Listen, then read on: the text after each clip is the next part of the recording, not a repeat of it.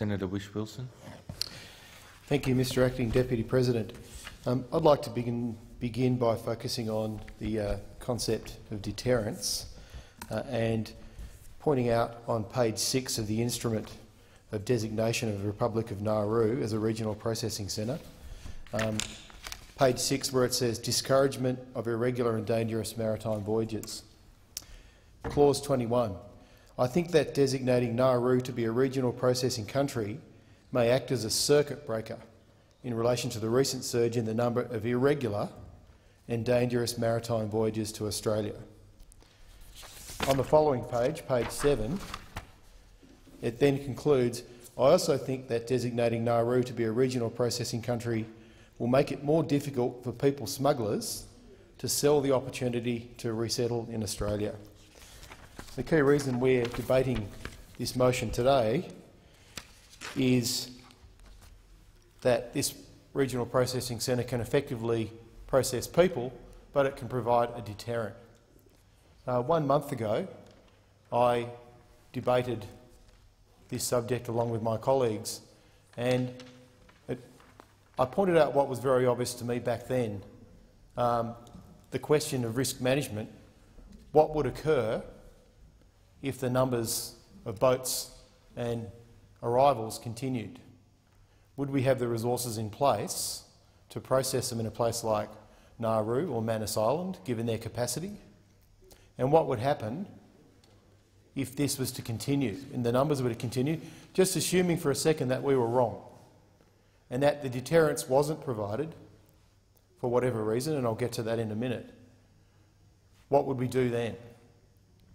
Now, it's not something to brag about, but certainly looking at the arrivals, which are actually mentioned also on page 6, in the year to 8th of September 2012, nearly 9,000 passengers have arrived, and nearly 2,500 have arrived in the last month since I spoke about this. And it's been pointed out by a number of my fellow Green senators today that Nauru itself is nearly full, or will be at capacity if we're to move existing refugees there. And certainly if these boat numbers continue to arrive, we'll need to initiate Manus Island. This has also been reported in the media. It was the front page of The Australian yesterday. Let's look at the Malaysian solution. Now, the Malaysian solution, as was reflected in the Houston panel recently, is on the bottom of the pile as far as an option for us as a humane country in international law to send refugees. The reasons being, apart from the fact that the High Court's already decided that us sending our refugees to Malaysia is illegal in international law, there is no legal protection for refugees in Malaysia. They're not part of the Refugee Convention, that haven't been signed. We do have evidence of inhumane treatment, such as abuse and torture. Caning's one example. And the Houston panel said it's going to take a long time before these problems can be fixed and before they, for example, do sign the convention. Now, this is not having a go at Malaysia at all. Their reality is different to ours. But from where we're standing in Parliament today, it's very obvious that the Malaysian solution, if it is a solution, and I very much doubt whether it is, and the Greens certainly don't advocate sending our refugees to Malaysia, where do we go next? If Nauru's full and Manus Island's full, Manus Island's, my understanding, can take 600 people at peak capacity. Nauru up to 3,000, nearly at capacity. What do we do then? Do we set up a series of human rubbish tips around this country where we dump people? How many islands possibly could we put detention centres on? How is that going to look to the world? The reason I raise this is because, as I mentioned a month ago, and as someone who's new to Parliament, it seems to me that the politics of this debate has been pitched at a very debased level, and that in a lot of ways it's not just parliamentarians here who want this issue to go away and would like to see a quick fix, but I also think a big part of the Australian people also want to see a quick fix. And they expect that the Pacific solution, as it stands, is going to be a silver bullet and that this problem is going to go away.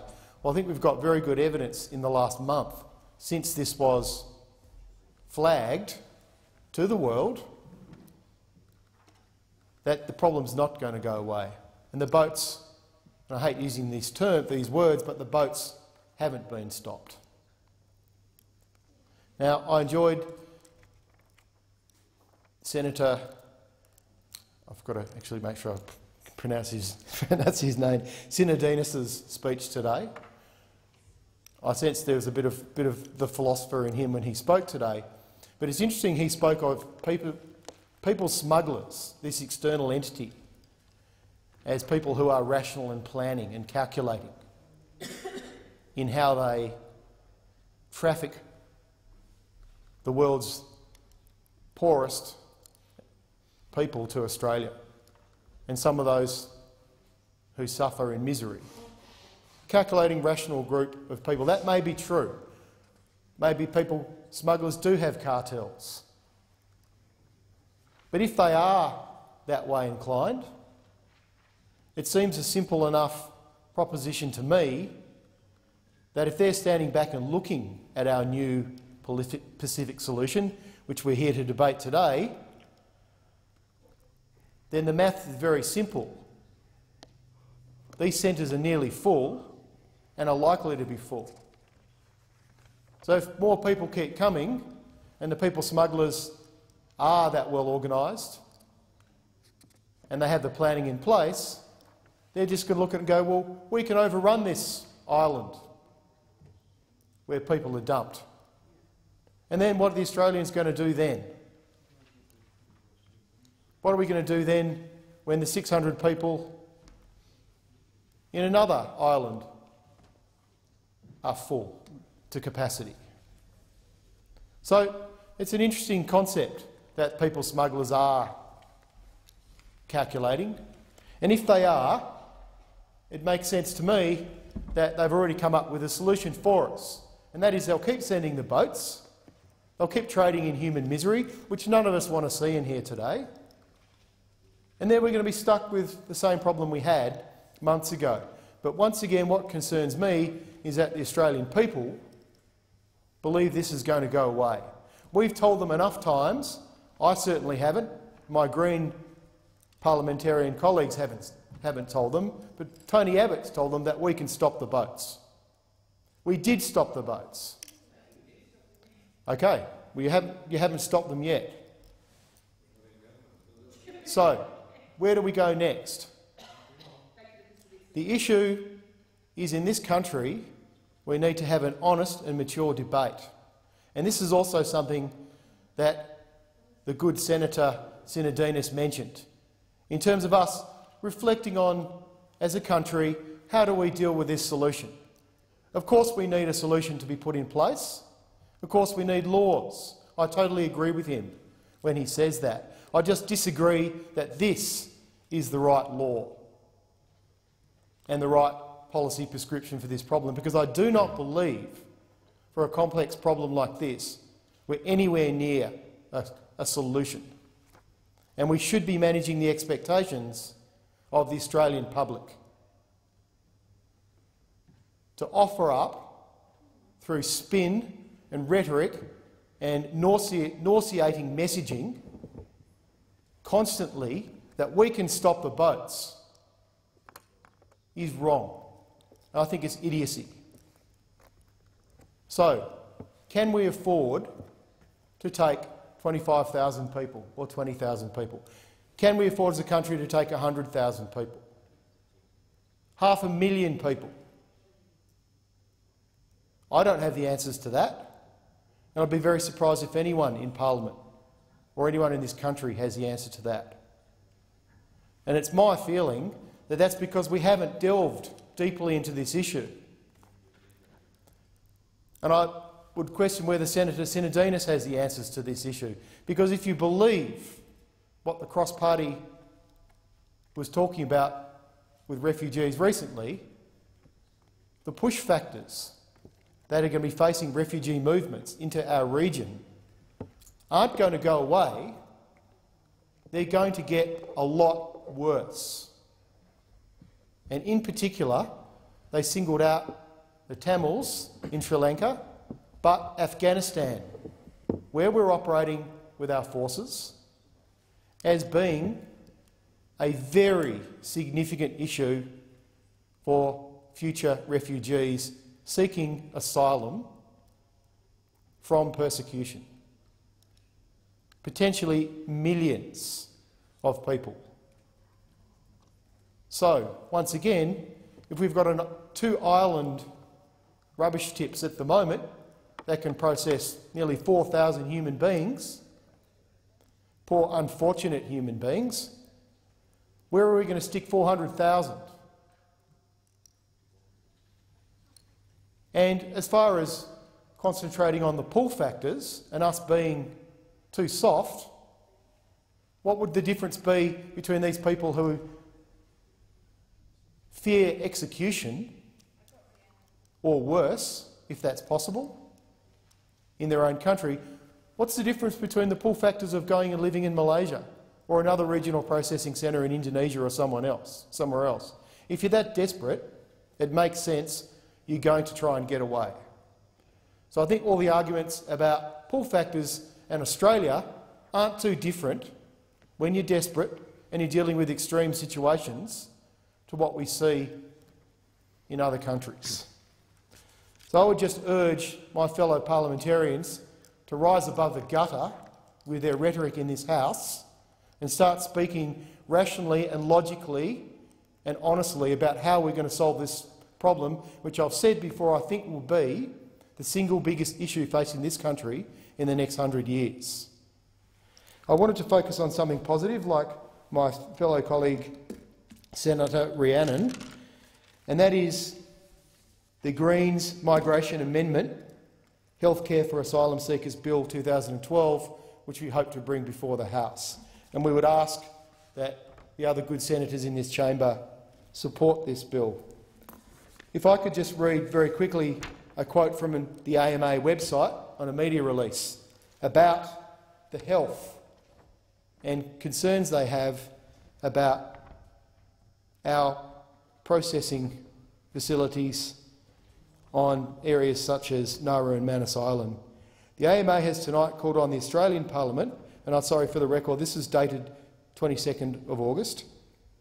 The AMA has tonight called on the Australian Parliament to establish a truly independent medical panel to oversee and report regularly on the health services that are available to asylum seekers in immigration detention facilities, both onshore and offshore.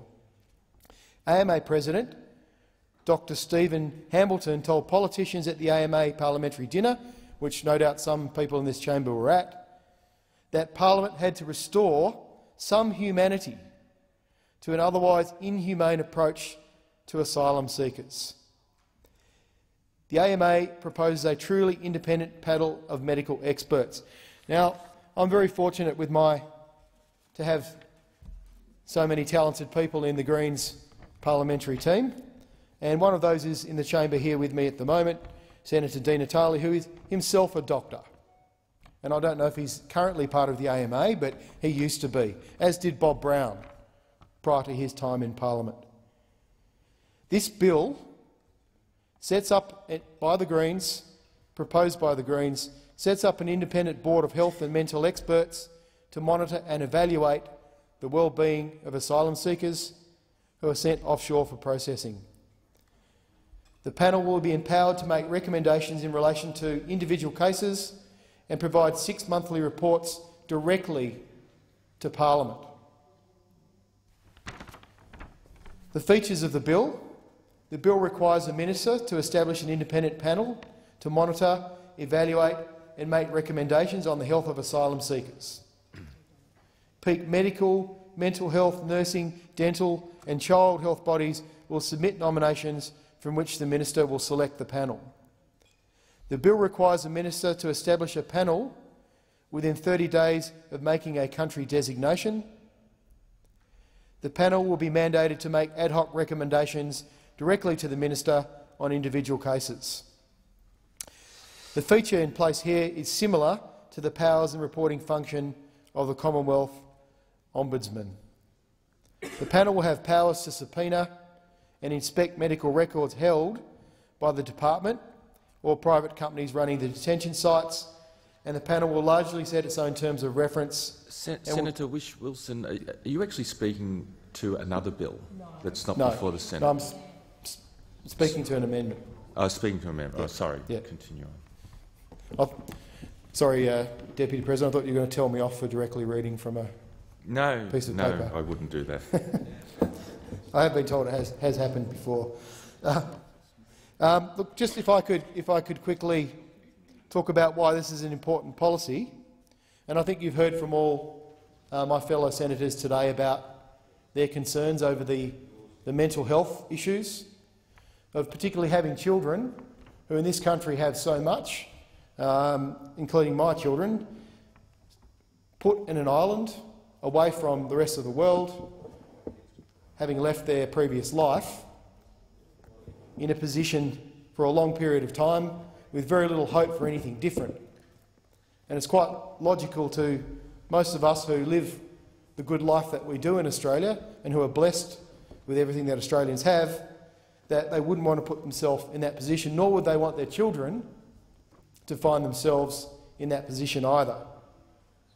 So, establishing a panel to oversee health and mental health issues is critical in the light that neither the UNHCR nor the IOM will be involved in managing the proposed offshore sites of Nauru and PNG.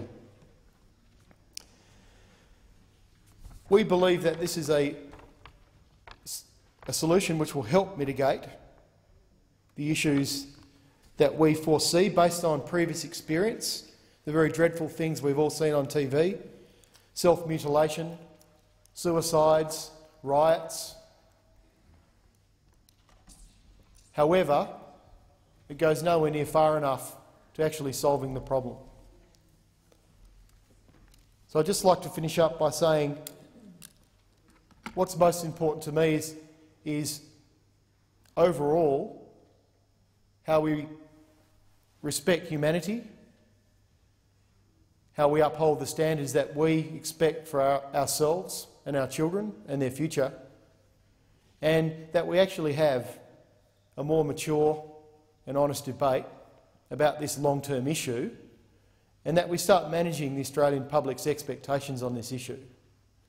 And we should start here in Parliament and show some leadership.